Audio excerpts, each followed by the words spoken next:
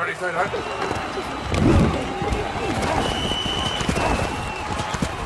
Woo woo! It is Super Bowl weekend. Go Jackie, go Jackie, go Jackie. Okay, we ain't got no dogs in the race for our teams this weekend. So we gotta hype each other up. We gotta have fun still, and it is. Thank you guys for tuning into the Weekend Zone. I'm Britt. Y'all can follow. Y'all know you guys can read, right? There's where you can follow me at. Wait, I can't point right. There I go. Jackie Ray. You see her follow me. And we ain't got no dogs in this race this weekend, but we got some things to chat about.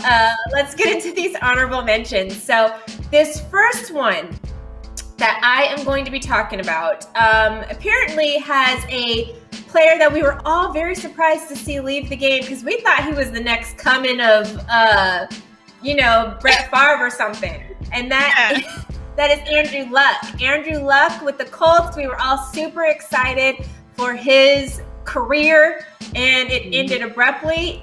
Before the 2019 season, he decided to retire at the tender age of 29, when is really kind of when most quarterbacks even really start their careers, and he decided to be out. Well, apparently a Colts fan got a girl, and his girl is friends with Andrew Luck's girl, and we got some receipts. So apparently Andrew Luck is trying to make a comeback. So let's get these tweets up, or text messages. Girl, you won't believe this. Lucy just spoke a full sentence almost. Haha, no way. Clearly they're talking about the baby, so these are good friends here. Yep, it was the cutest thing ever. Andrew didn't know what to do. So, Thursday, do you want to run to Saks with me and Lainey? Andrew is having a meeting with Jim around noonish. Absolutely. Jim who? Jimmy with the Colts. WTF. He misses football, huh? We told him he would. Misses is an understatement. If he does play again, this is the first step. We all hate when he's gone for a day or two at a time, but he'll be so much happier. We all know he misses it more than anything. Oh my gosh. Then they continue on. Well, I hope he does, but first and foremost, I hope he's happy and whatever he wants to do. Lucy will cry when he's gone at night now. No more lying with dad before bed. Okay. This is definitely clearly they're good friends here. It doesn't seem like a fake chat or anything. They were talking about the baby before. It seemed like it smoothly just kind of transitioned, slipped out. Jackie, thoughts? First of all, unless this was planned, don't be releasing no text messages between me and you. That's me and you. That ain't everybody. Right. That is me and you. We need to revisit our friendship contract because this is a big violation unless I co-signed on it, which I could totally see that being the case. Like maybe they're like, okay, yeah, we're inching closer. Let's get some people talking about this, to maybe move this needle along a little bit, which I would get that. But I was such a huge supporter of Andrew making this decision. I know it was the tender age of 29, but that man just had injury upon injury upon injury. When he retired, his ankle was hurt, his leg was hurt. In 2015, he had a kidney laceration. That was the first time in my life I had heard about a kidney laceration. I was like, in football? How, Sway? So I don't know. I was a fan of him. I thought he did it the right way. Like, you're absolutely right. Most quarterbacks are hitting their stride right at 29. So this was kind of like, nope, no stride for him. But at the same time, we also hear those sad, heartbreaking stories about the life-altering tragedy that people have at the end of their career. And he was getting in front of that to me and saying, you know what, who I am now, I like, and I don't want to be this burden or have these troubles. And I'm going to get out now while my body is still kind of okay. And I was a big fan of that. But this is, if he wants to come back, of course, I would support that too, because I want him to be happy. But I think your body would appreciate you reconsidering this. I'm just saying. Do you think it's because he really just insanely misses playing football, or do you think that he's getting into some money trouble? See, and that was my first thing. So I Googled and I said, what is his net worth? What is his debt? And when he retired, his net worth was $40 million. To me, I'm not gonna go through $40 million in my lifetime. I might make that money grow, actually, but that's who I am as a person. And we know a lot of these athletes, all about the drip. It's all about the flash. We don't know. Is she going to Saks, Fifth Avenue? It's like, what's her spending habit? Yeah. Right. So I mean, it could be a situation where they're running into money troubles, because it's just hard for me to wrap my head around, oh, I'm retiring because I want to stay healthy and my body is going through too much, to now, yeah, I know my body is going through too much, but I'm gonna put my body back in it. That just seems a little weird to me. Yeah, and he retired very confidently. So I thought, yes, he's like, this is my decision. I am done.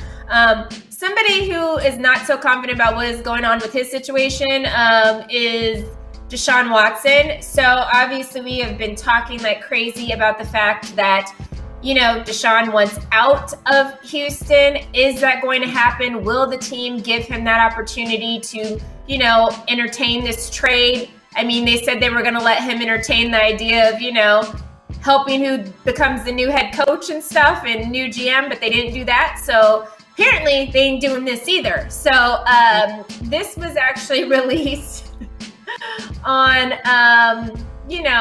a hush-hush level, I guess, because no actual names were mentioned.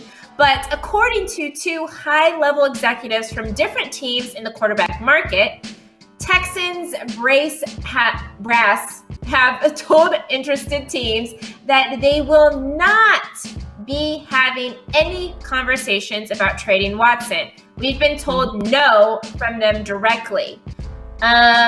So do you think there's truth to this? Do you think that the Texans are not going to let Deshaun Watson be even entertained in a trade?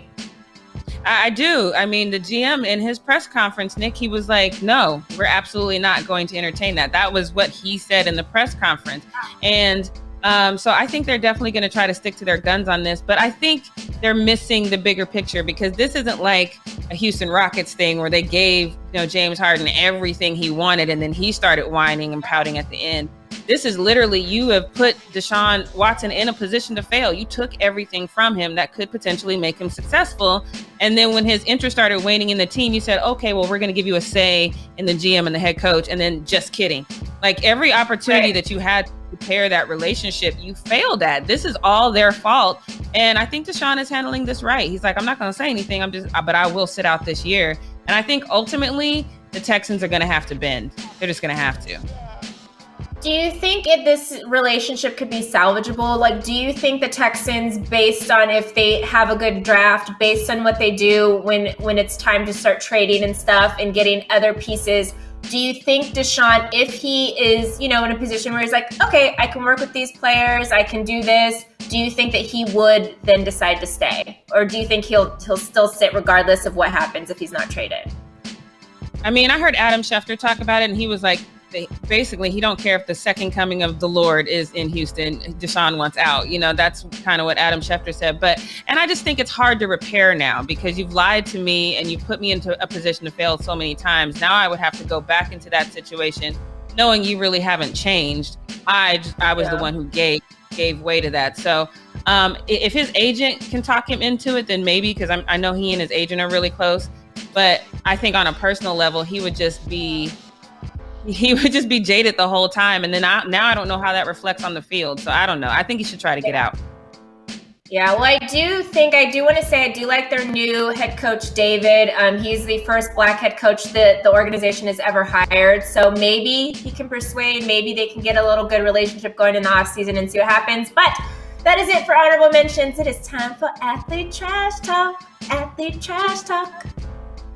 We're going to get some music in this theme song. I swear we are. This first one is fun, though, because this one is more like former athlete turned commentator to sports writer trash talk. And I think it's hilarious. It's all Jared's Goff's fault. I'm blaming everything on Jared. Oh, no. I've been doing that. Isn't everything? I've been doing it. I know.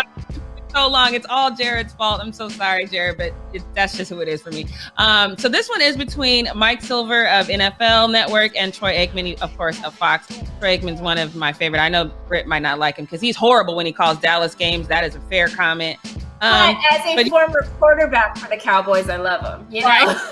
Yeah. He's got me some Super Bowl that I can still talk about 25 years later. Absolutely. But even sometimes I love him calling the game. Sometimes I'm like, ooh, just be quiet. But you probably see headlines because, Jared is apparently happy for the trade because he said he didn't feel appreciated. in LA. And then Mike Silver, in his Sunday item, he wrote that he thinks some of that is Troy Aikman's fault, because he said that he relayed points of kind of contention that Sean McVay had to the audience when he called the game. So Mike Silver said, quote, routinely trashed this season on Fox telecasts, specifically those with Troy Aikman as the lead analyst. Goff could reasonably assume that McVay's words about his quarterback's play in the network production meetings were far from glowing. Troy Aikman said at that point, like, okay, I hear you, but let me just grab both barrels and I'm gonna shoot back at you real quick, because he said, unlike Michael Silver, you always know you in trouble when they call you by your full government name. Unlike Michael Silver, I strive to be fair and balanced and do not have an agenda when doing my job. The record will show that I have been a strong supporter of Jared Goff over the years. Unfortunately for the Rams and Jared Goff, he did not perform at his best in the games that I broadcasted this season. I am confident that Jared would be the first to agree. Shots fired at everybody. I'm firing at Jared. I'm firing at you. Bang, bang, bang, bang, bang, bang.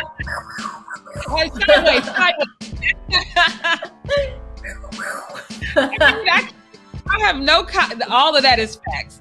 Troy nailed all of that. I got nothing to say. Yeah. Just bang, bang. I ain't got nothing to say either. Bang, bang. Next one. Let's go to the next one, Jackie.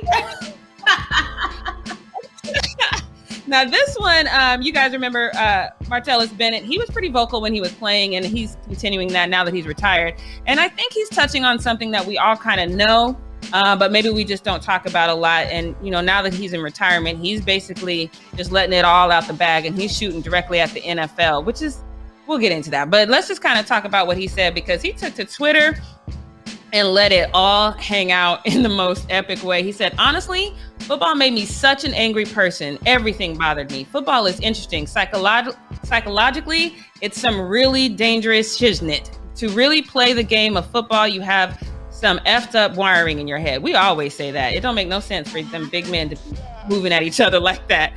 He said it's chaotic. It takes years and years of brainwashing to go along with a lot of this stuff. It starts at Pee-wee. That's when you got to watch who's coaching your kids and what they're teaching them beyond the game. Also facts. He said most of these coaches aren't good men. Most of them are egotistical, small, wee heroes. They love the spotlight just as much as the players. LOL. And they be dumb too. Okay. I mean, come on, Martellus, with this. Okay. And then he says most of your favorite players aren't good people. Ha ha ha. Like, for real, for real. So, you know, we've talked about this several times. I have always said something's fundamentally wrong with you. That's why when we see these players getting violent, I understand that we don't want them to be violent, but they're playing a violent ass game. You can't expect them to be altar boys. You got to be a little off to run out there and do the things that they do. I think he's just speaking uncensored facts, but facts. The Lil D comment about the coaches though is so funny, because he's played with the Cowboys, he played with the Packers, he played with the Patriots, like the Bears, you know what I mean? I'm just like looking at like, okay, so you're talking about Bill Belichick here, you're talking like it's so crazy that he literally, like, who is he talking about has the Lil D energy? Is it everybody? That part was the one that's like, shots fired. Shots fired. He basically said, I'm talking about everybody except for John Kitna. That's what he said in another tweet. Like, everybody. And I'm like, dang, nobody should fire back at Martellus on this one, because he got more, I'm sure. So just let this one lie. Just don't say nothing. Yeah. Don't say nothing back. Nope. Well, hopefully we got something to say back, because it is time for our comments clap back.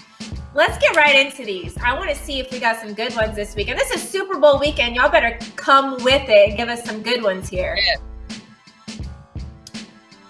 Can y'all actually try to get the full story instead of making someone look bad? It's not like it's your job or anything. What is this story? Oh my gosh. That's, I think that's the Tyler Hero one. Yeah, that's the Tyler Hero. Black for sliding in the girl's DM.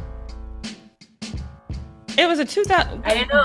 What's the rest of the story? If you got some juice, get to us so we know. Yeah, we saw what we saw. You saw the same thing. You don't have no extra information. Right. In there. Why don't I know who's fighting, I know nothing. Okay. We know what we know. We know what we know. Right. And that's all we know. Let's get to this next one. Okay, this is the claims against Khabib. Yeah, total false accusation. Think twice before making such disrespectful videos. So I get what they're saying. Her accusations were in fact false. We knew that, but I believe that was mentioned in that video. So we still got to tie. Yeah, I saw that. And you mentioned that it wasn't true in the video, right? So this is off top. Do we get to yell it this early? Title reader. Yes, because I even said, I literally said in the video, I was like, I mean, why would Khabib try to get a porn star killed? That doesn't even make sense to me. It didn't make sense to me. I literally asked the question, like, y'all, like, do you even think there's any truth to this? Whatever the case is, it doesn't make sense. Khabib wouldn't even try to do that. Like, for what? I literally said that in the video. I didn't believe her for 1 second, but she did say that in an interview, which is what we're telling the story about. We said, she said this, and then I gave my opinion, which was, I didn't think that was true, and then I asked y'all your opinion. So, next one.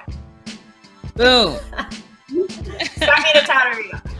Okay, the double instead of the fumble, okay, is now starting to turn into fake news. Donald Trump voice, LOL.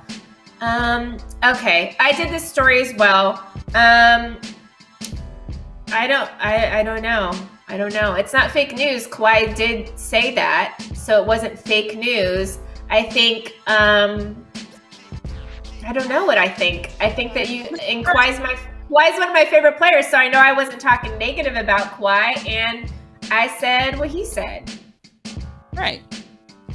Good try. Next one. You guys are the worst channel. When did you guys become a gossip channel? Okay, so I think this is where people get it twisted. I know it seems like gossip because I get that a lot too, but these are athletes and this is their life. So we're going to talk about their life, whether it's good or bad. You can consider it gossip, but the fact of the matter is this happened. She said he did this, so we were talking about it. Y'all need to get over it. That's not gossip. That's news. Anywhere else, it'd be news. So, boo. Next one. Look, I don't care about Tyler Hero's love life, although you did click on this video. This is a sports channel. Talk about sports, not his love life. You clicked on the video. Right. You didn't have to watch it, though. I'm so confused. Right.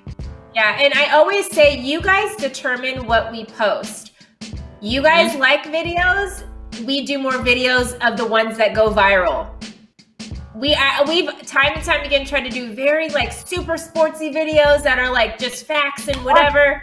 Y'all don't click on those videos. And then they're like, oh, well, we're not making money off this video. We got to do this salacious story. I don't care. You think I care about Tyler Hero's girlfriend? You think Jackie cares? Well, no. You don't.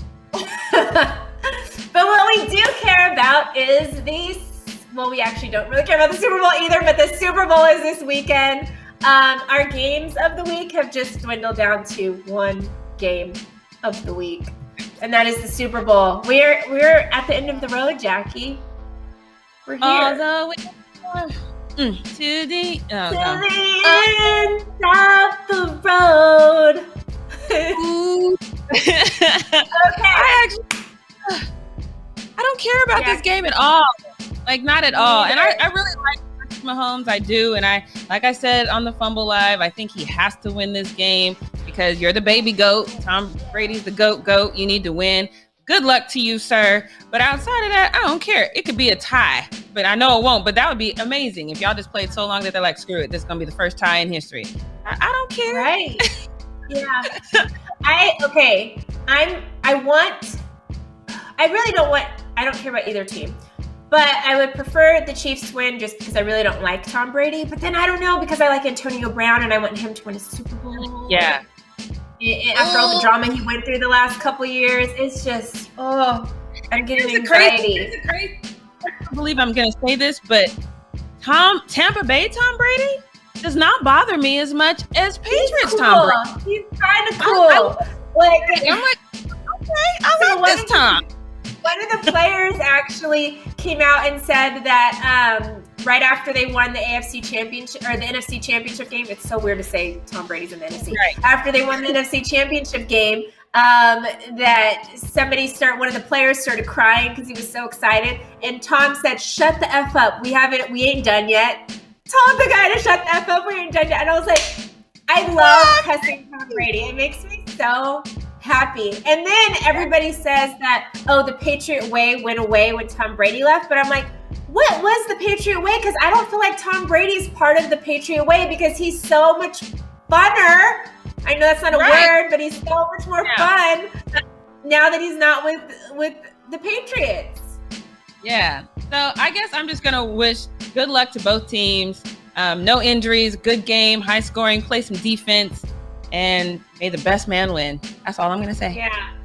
Yeah. And may we have a lot of drinks and a lot of food and not put on any pounds with everything we eat. Happy Super Bowl weekend, y'all. Thank you guys so much for tuning in. Let us know who you want to win in the comments below, and we'll see you guys next week. Bye. See you later. I don't know what to sing today.